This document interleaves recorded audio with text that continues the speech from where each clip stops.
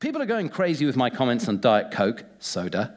Let's face it, this stuff just doesn't work. It makes you hungry.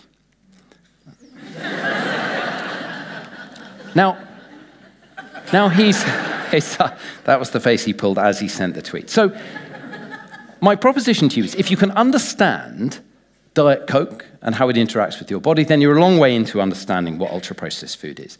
This is Diet Coke labeling from the United Kingdom, but this is more or less how it's marketed around the world. This gets 4 green traffic lights on the bottle. So this isn't just a health food. This is the healthiest product you can possibly buy. Very few foods get 4 green traffic lights. It's a sparkling, low-calorie soft drink with vegetable extracts with sweeteners.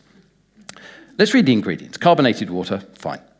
Now, caramel E150D might make you think of creme brulee, of traditional treats, of 19th century French cooking. In fact, it has nothing to do with caramel. It's carbohydrate being put through a set of industrial processes using chemical modifications with acids, alkalis, and heat.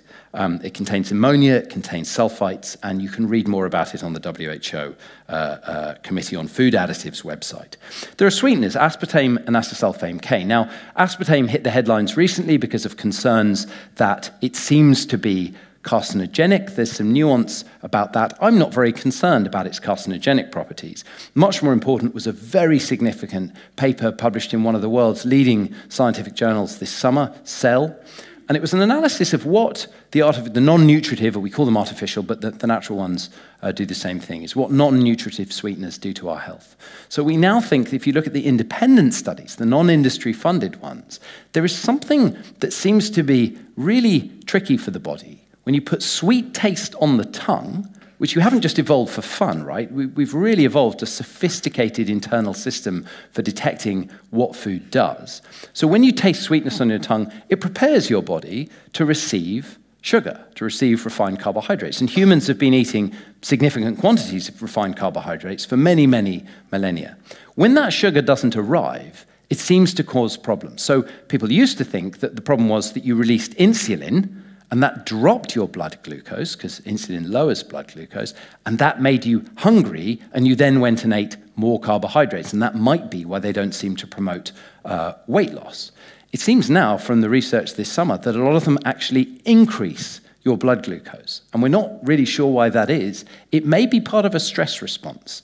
The brain is a prediction engine. It's constantly making predictions about the world. And when you get a mismatch between a prediction, like sugar is on its way, and the sugar doesn't arrive, there may be a stress response.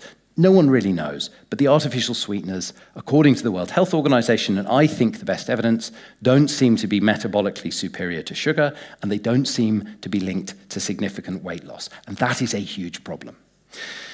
There are natural flavorings, including caffeine. I mean, I would frame caffeine as an addictive stimulant, but, you know, whatever you like.